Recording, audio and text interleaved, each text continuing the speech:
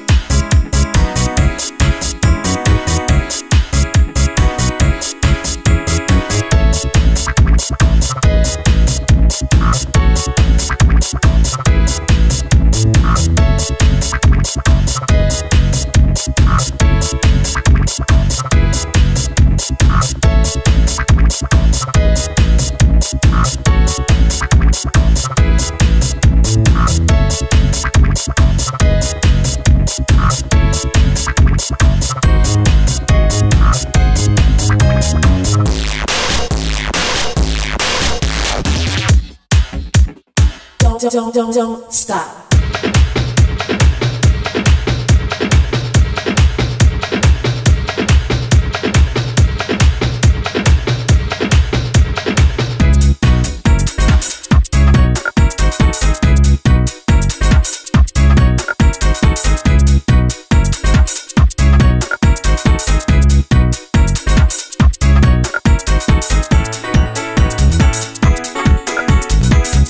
Brucellosis. It is also known as undulant fever, Malta fever, and Mediterranean fever. Is a highly contagious zoonosis caused by ingestion of unpasteurized milk or undercooked meat from infected animals, or close contact with their secretions. Brucella species are small, gram-negative, non-motile, non-spore-forming, rod-shaped, Cocobacilli, bacteria. They function as facultative intracellular parasites, causing chronic disease, which usually persists for life. 4 species infect humans: B. abortus, B. canis, B. melitensis, and B. suis. B. abortus is less virulent than B. melitensis and is primarily a disease of cattle. B. canis affects dogs. B. melitensis is the most virulent and invasive species. It usually infects goats and occasionally sheep. B. suis is of intermediate virulence and chiefly infects pigs. Symptoms include profuse sweating and joint and muscle pain. Brucellosis has been recognized in animals and humans since the 20th century. Signs and symptoms. A graph of the cases of brucellosis in humans in the United States from the years 1993-2010 surveyed by the Centers for Disease Control and Prevention through the National Notifiable Diseases Surveillance System. The symptoms are like those associated with many other febrile diseases, but with emphasis on muscular pain and night sweats. The duration of the disease can vary from a few weeks to many months or even years. In the first stage of the disease, bacteremia occurs and leads to the classic triad of undulant fevers, sweating, often with characteristic foul, moldy smell sometimes likened to wet hay, and migratory arthralgia and myalgia, joint and muscle pain. Blood tests characteristically reveal a low number of white blood cells and red blood cells, show some elevation of liver enzymes such as aspartate aminotransferase and alanine aminotransferase, and demonstrate positive Bengal rose and Huddleston reactions. Gastrointestinal symptoms occur in 70% of cases and include nausea, vomiting, decreased appetite, unintentional weight loss, abdominal pain, constipation, diarrhea, an enlarged liver, liver inflammation, liver abscess, and an enlarged spleen. This complex is, at least in Portugal, Israel, Syria, and Jordan, known as Malta fever. During episodes of Malta fever, melanococcemia, presence of brucellosis in blood, can usually be demonstrated by means of blood culture in tryptose medium or albini medium.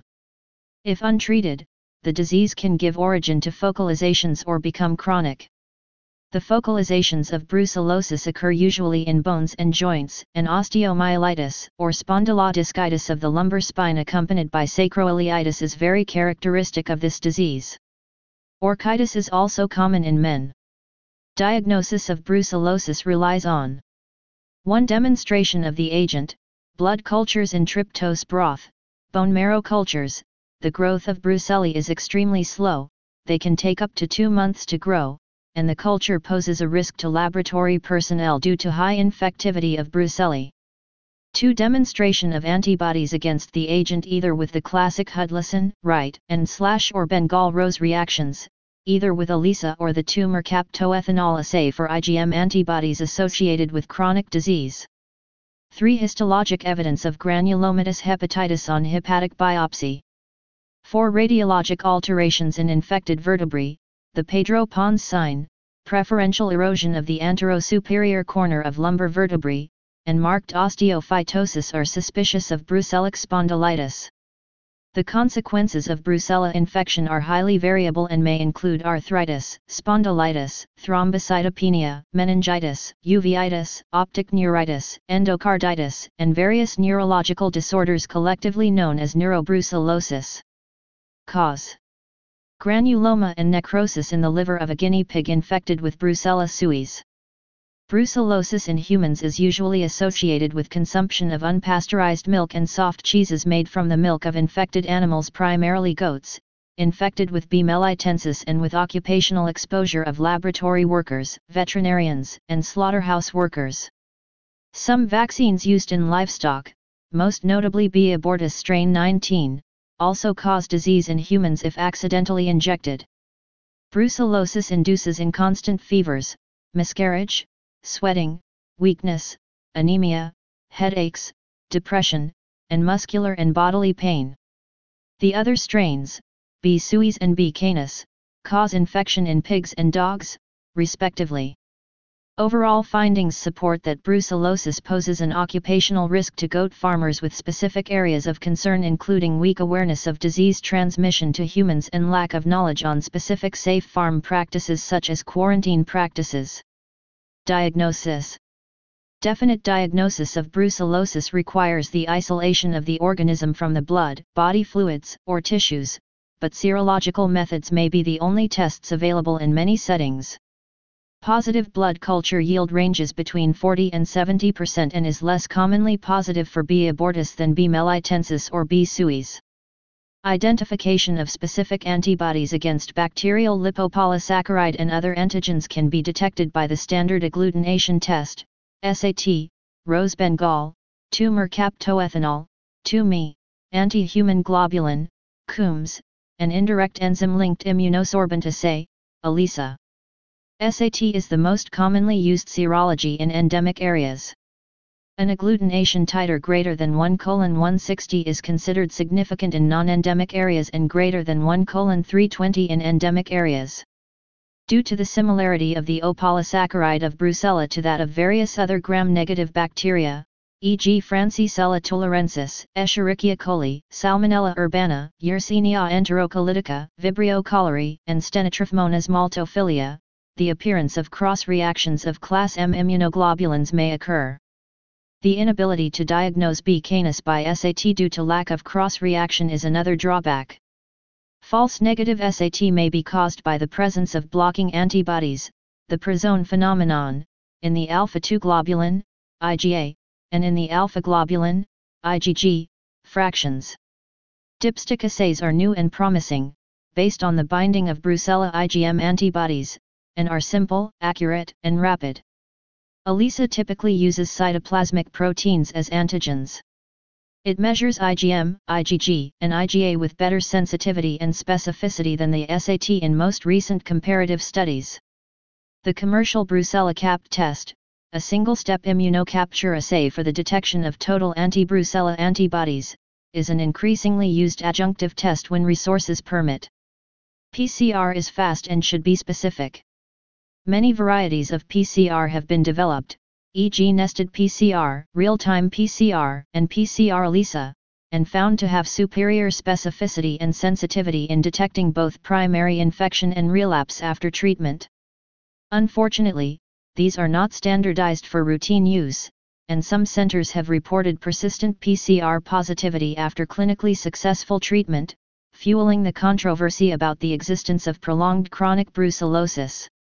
Other laboratory findings include normal peripheral white cell count, and occasional leukopenia with relative lymphocytosis.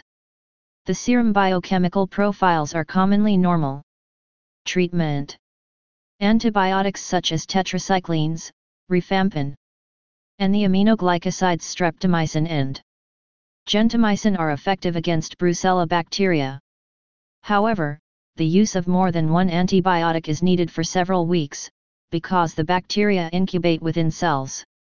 Surveillance using serological tests, as well as tests on milk such as the milk ring test, can be used for screening and play an important role in campaigns to eliminate the disease. Also, individual animal testing both for trade and for disease control purposes is practiced. In endemic areas, vaccination is often used to reduce the incidence of infection. An animal vaccine is available that uses modified live bacteria. The World Organization for Animal Health Manual of Diagnostic Test and Vaccines for Terrestrial Animals provides detailed guidance on the production of vaccines. As the disease is closer to being eliminated, a test and eradication program is required to completely eliminate it. The gold standard treatment for adults is daily intramuscular injections of streptomycin 1g for 14 days and oral doxycycline 100 mg twice daily for 45 days, concurrently. Gentamicin 5 mg/kg by intramuscular injection once daily for 7 days is an acceptable substitute when streptomycin is not available or contraindicated. Another widely used regimen is doxycycline plus rifampin twice daily for at least 6 weeks. This regimen has the advantage of oral administration. A triple therapy of doxycycline, with rifampin, and CO-trimoxazole, has been used successfully to treat neurobrucellosis. Doxycycline is able to cross the blood-brain barrier, but requires the addition of 2 other drugs to prevent relapse. Ciprofloxacin and CO-trimoxazole therapy is associated with an unacceptably high rate of relapse. In brucellotic endocarditis, surgery is required for an optimal outcome. Even with optimal anti-brucellotic therapy, relapses still occur in 5 to 10% of patients with Malta fever. The main way of preventing brucellosis is by using fastidious hygiene in producing raw milk products, or by pasteurizing all milk that is to be ingested by human beings, either in its unaltered form or as a derivative, such as cheese. Prognosis. The mortality of the disease in 1909, as recorded in the British Army and Navy stationed in Malta, was 2%. The most frequent cause of death was endocarditis. Recent advances in antibiotics and surgery have been successful in preventing death due to endocarditis. Prevention of human brucellosis can be achieved by eradication of the disease in animals by vaccination and other veterinary control methods such as testing herds/flocks and slaughtering animals when infection is present. Currently, no effective vaccine is available for humans. Boiling milk before consumption, or before using it to produce other dairy products, is protective against transmission via ingestion. Changing traditional food habits of eating raw meat, liver, or bone marrow is necessary, but difficult to implement. Patients who have had brucellosis should probably be excluded indefinitely from donating blood or organs. Exposure of diagnostic laboratory personnel to Brucella organisms remains a problem in both endemic settings and when brucellosis is unknowingly imported by a patient. After appropriate risk assessment, staff with significant exposure should be offered post-exposure prophylaxis and followed up serologically for 6 months. Recently published experience confirms that prolonged and frequent serological follow-up consumes significant resources without yielding much information, and is burdensome for the affected staff, who often fail to comply. The side effects of the usual recommended regimen of rifampicin and doxycycline for 3 weeks also reduces treatment adherence. As no evidence shows treatment with 2 drugs is superior to monotherapy, British guidelines now recommend doxycycline alone for 3 weeks and a less onerous follow-up protocol.